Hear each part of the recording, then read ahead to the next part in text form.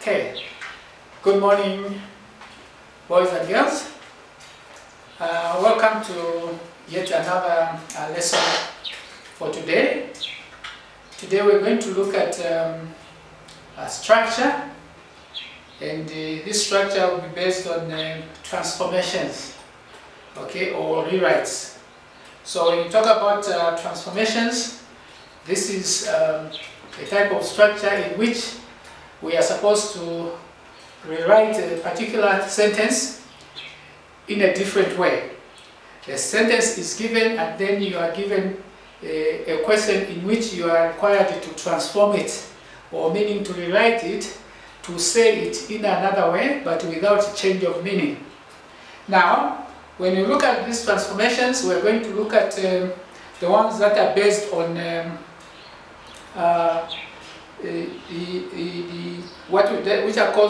which are based on what we call a contrast. Transformations that express contrast.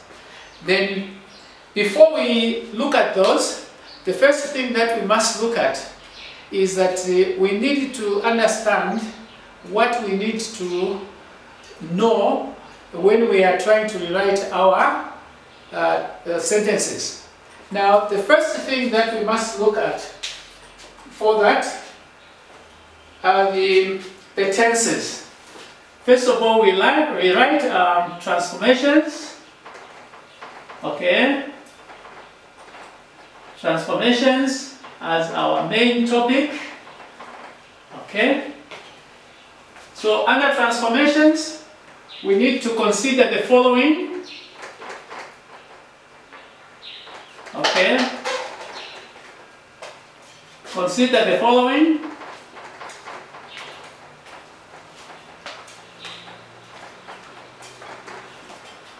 The first thing that we must look at before we can actually do any transformations, or before we can write any sentence, is to look at, for example, read the sentence.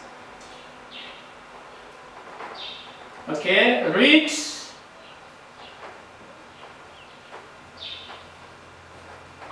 the sentence carefully. Okay, read the sentence carefully. And once you have read the sentence, it means that you need to ensure that you understand the sentence. Because what we require is to understand the meaning of that particular sentence that we are given. And then once we understand the meaning, then it will become easy for us to rewrite it in another form that we are required to. Apart from reading the sentence, ensure that you also look at or identify the tense. Identify the tense in which the sentence is written. We know we have different types of tenses. We have the present tense, the past tense, perfect tenses, participle tenses, and so on. So all those must be taken into consideration, so that when we are writing that sentence, we should not transform it into another tense unless we are asked to do so. For example, in the situation where you are given the sentence which is in reported speech, and then you are required to write that sentence in direct speech. There you would consider the tense transformation. But in certain sentences, we need to ensure that we maintain the type of tense that we have been asked to.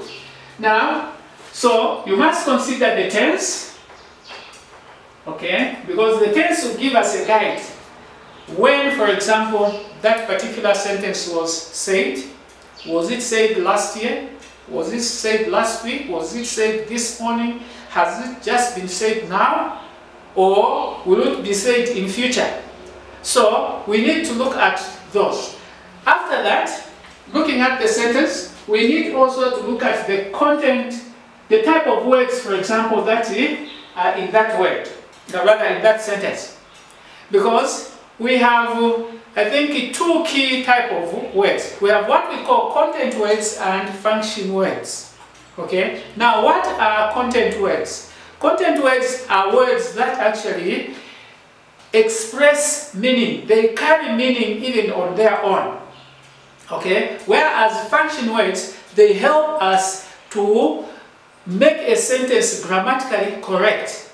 I'll give you an example. For example, when you talk about content words, okay, when you look at content words, we said that these are words that have meaning on their own.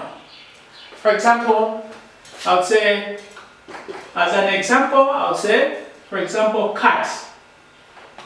If I'm using the word cat, and if there's something that you have nearby, say for example you have a knife next to you, and then there's a piece of bread next to you, and then I come and say cat, automatically you may carry or pick up the knife and then cut the piece of bread where you have been, which is laid on the table. But when you talk about a word such as is, okay, when you look at the word is simply a function word. It is a verb, yes, but it is a verb that functions either as a connector to the content words. Okay, now we are saying that when we look at the word cat, when you are told cat, automatically you will be able to understand to say probably I need to use a knife, an axe or something like that to do what? To cut something. But if I just come and say is, what meaning has it got? It will not actually make sense to you, because it doesn't have a meaning that actually is able to make you probably perform an action. You just say is, then so what about is? But when you say cut, or when you say eat, and if there is food next to you, automatically it will not need you to say no, probably it should be in a sentence where I'll be required to say no, can you eat now? Or can you run? If I say run, you automatically perform the action of running, because run itself is a content word. Okay, so now when we are talking about transformations, we should consider content words as well as function words. Function words, I've given you an example of the word is. Now, so after that, okay, we talked about function words. So we have that function word, okay, in an example of is. Then apart from that, we must now ensure that we understand the meaning, okay? Understand the meaning of the word, of the sentence rather. Understand the meaning of the word or the sentence.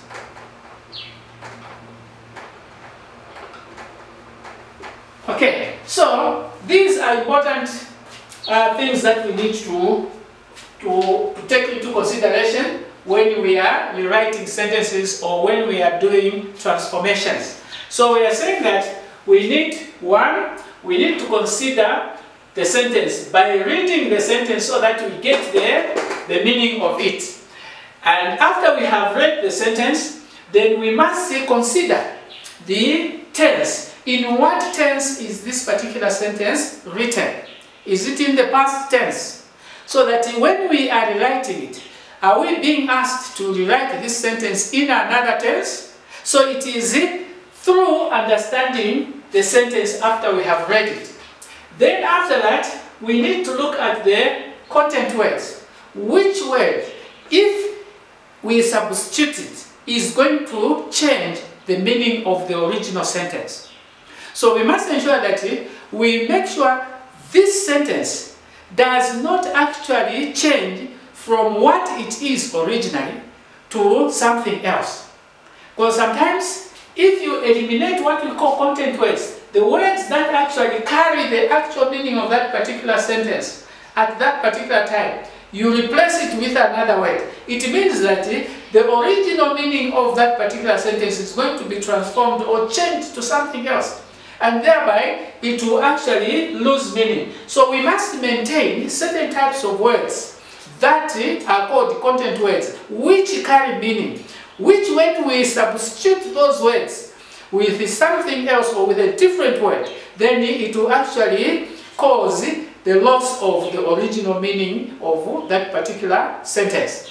Then after that, we know that function words can actually either be not be replaced, or they can actually be transformed, but the meaning will not actually affect the sentence. Then after that, we must ensure that we understand the sentence. So once we have considered these, okay, parts of the understanding of the sentence, the reading of the sentence to get the gist, and then also the tense aspect, and then you have the content words, words that actually have a full meaning of that particular, in that particular sentence. Then we have function words, and then we can now transform the particular sentence into that which it is required. So now, what we are going to look at under these transformations, we are also going to look at a specific topic, which is words or structures that express contrast. Okay? Structures that express contrast. So now, what are those structures that express contrast? Okay? One of them, I think there's some of them that I can actually include. We have the structures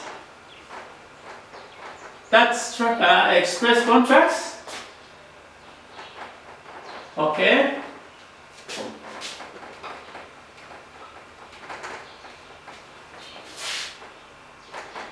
So what, first of all, is contrast?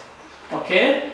We must understand what to contrast means. A contrast is something which is described as the opposite of something that occurred.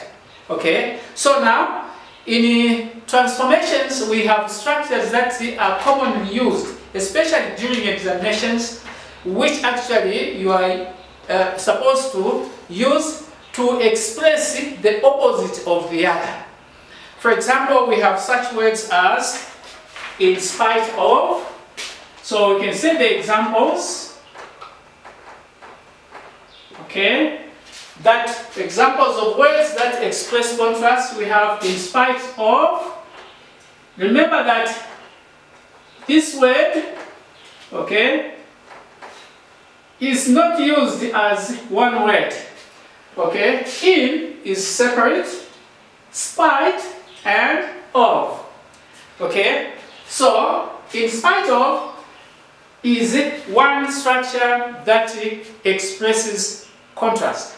Then apart from that, we have besides. Okay, we have besides is one other structure that expresses contrast. Then we have also despite. Okay, we have despite. Apart from that, we have instead of.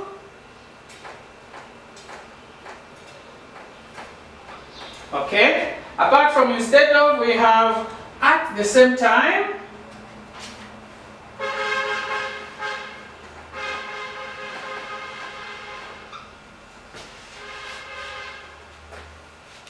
Okay, we have at the same time. Then we have also nonetheless.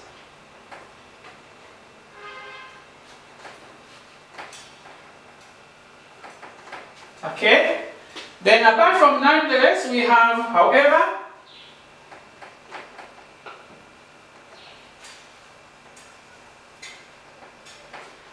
Okay, apart from however, we have on the other hand.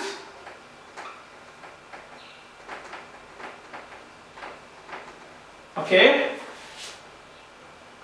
Okay, thank you. So we have structures such as in spite of, besides, despite, instead of, at the same time. Then we have nonetheless, however, and on the other hand. So these are structures that are commonly used in transformations, in rewrites, and they are almost coming each and every year. So all we need to do is we are trying to understand what this contrast is. To contrast simply means to show the opposite of this one. For example, I'll give you a sentence such as, in spite of the rain, okay? In spite of the rain, we went out to play football. In spite of the rain, we went out to play football. Now, look, there are two things. Because in most instances, we find that probably when it is raining, we don't expect it to go out. Because probably we are scared of the rain. But instead, we did the opposite. When we are supposed to be under shelter, we decided to go and play football in the rain. So, it means that two things, okay, two opposite things have happened, okay? The rain, okay, and also playing football.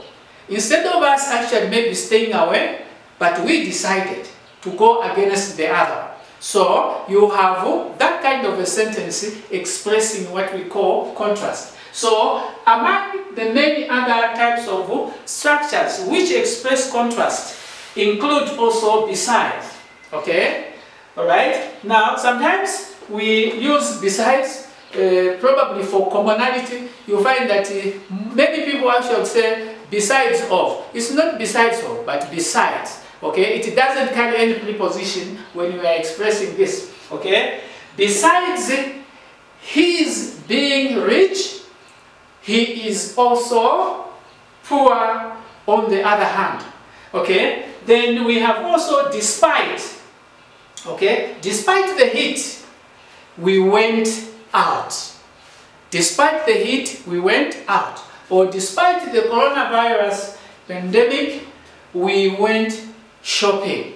So you can see there are two things, the coronavirus as well as shopping, because you need this other one, but you have got the other challenge on the other hand. So we have those. Then you have got instead of, then at the same time, then nonetheless, however, and on the other hand. So these structures express contrast. Now, if you have gotten an idea of the expressions of contrast, then it is at this particular time that I'll need you to write the following sentences and ensure that you use the structures that express contrast, which I have listed here, okay, among them, to write the sentences which I'm going to give you as an exercise. Thereafter, I'll check your work and see whether you would have done the correct thing at that particular time. Thank you very much.